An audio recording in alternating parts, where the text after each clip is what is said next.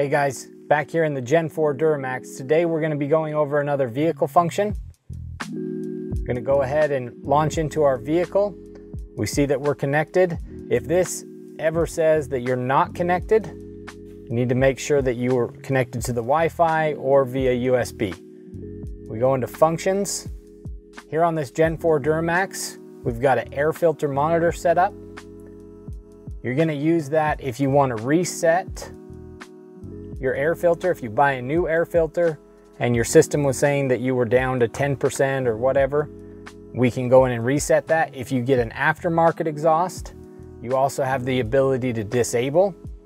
So we're just going to reset it, submit,